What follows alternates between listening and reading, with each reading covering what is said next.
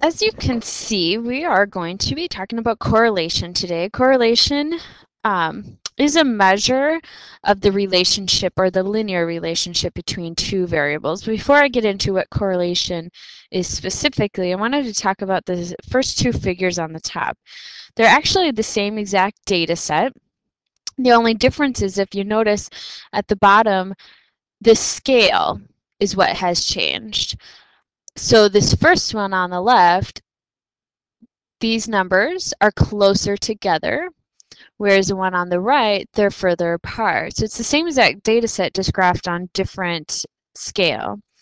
So when you look at the left side one, it doesn't really look like there's a straight necessarily pattern going down through the middle, indicating a linear relationship.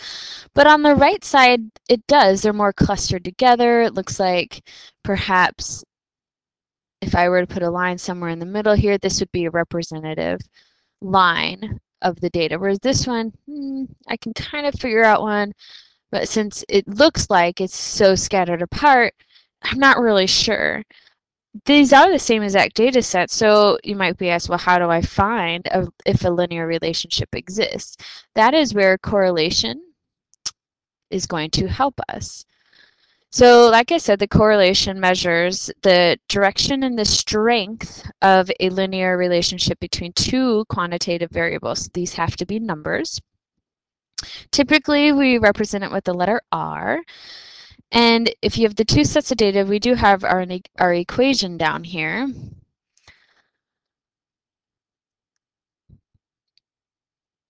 For R.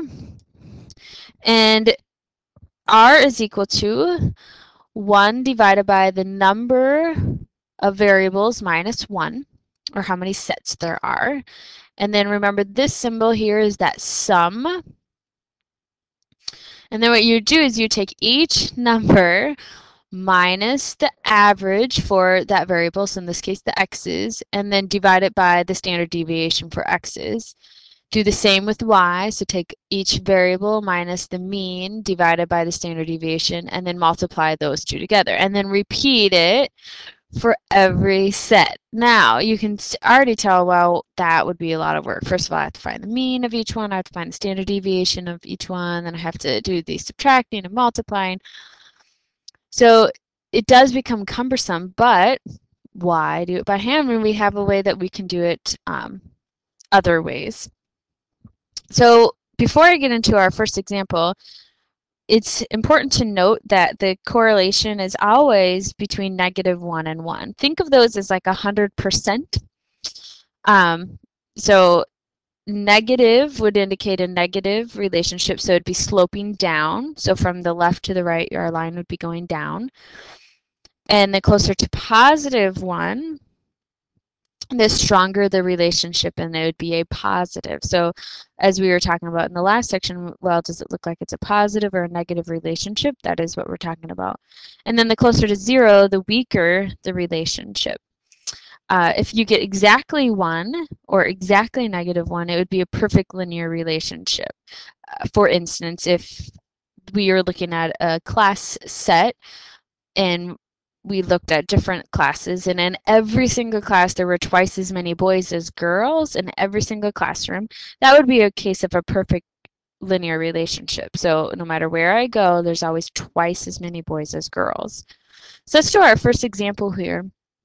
We have our 2 bone lengths. So this is our femur, which is the leg bone, and these are measured in centimeters. And the humerus, which is the bone in your upper arm, and again measured in centimeters. So what we're going to do is make a scatter plot. Now we've made a scatter plot several times, so we're going to do this on Excel.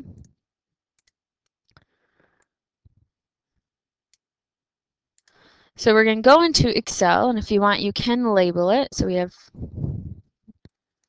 femur, humerus, and you're going to put in your data sets.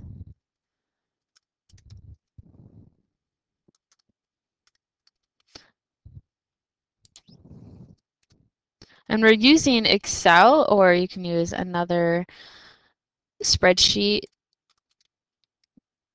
program, because as you can see, this formula is pretty complex. It would take a lot of time to calculate it, and since we have the technology that does it, it doesn't really make sense to do that. So highlight, make this bigger now, and we're going to insert. We have our scatter plot.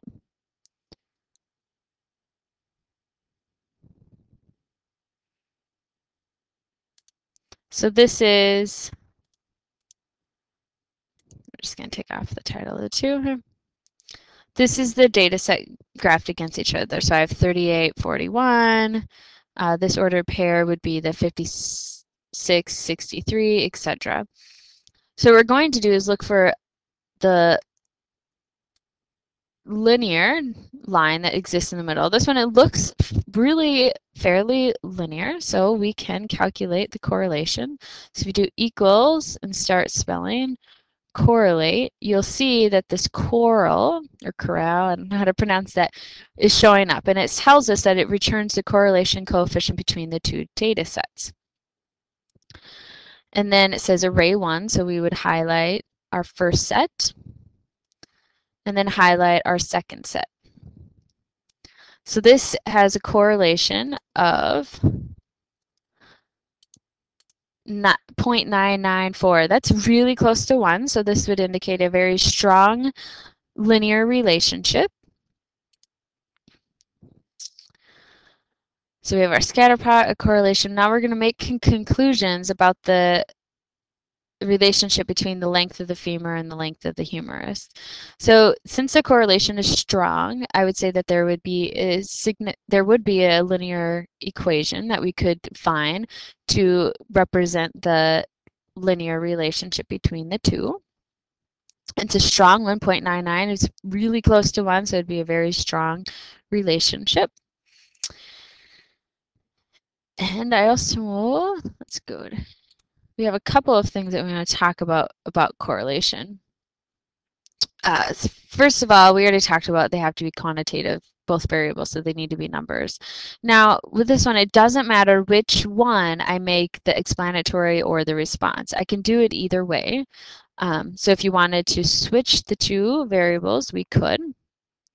So we'll just copy and paste here.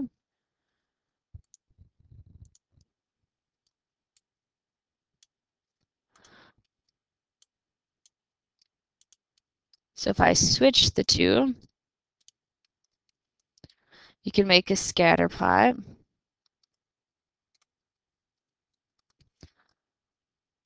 If you wanted to, we're not going to, we're just going to do same exact correlation. So it doesn't matter which variable you have, is the explanatory or the response. So the explanatory is your input, what you're putting in, or your x-axis. The response would become your y, or your output.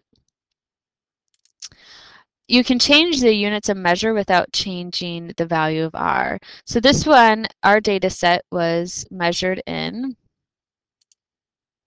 put these side by side, centimeters. So if we wanted to, we could take and make all of these values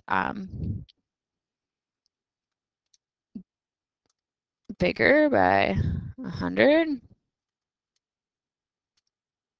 So we go to millimeters. Notice it's the same exact one if we change the unit, so the correlation stays the same. Now, correlation is not resistant. So if there is an outlier on here, it will affect it. So if we throw in, add another variable here, I don't know, we'll say 80, 200. That one's pretty far off.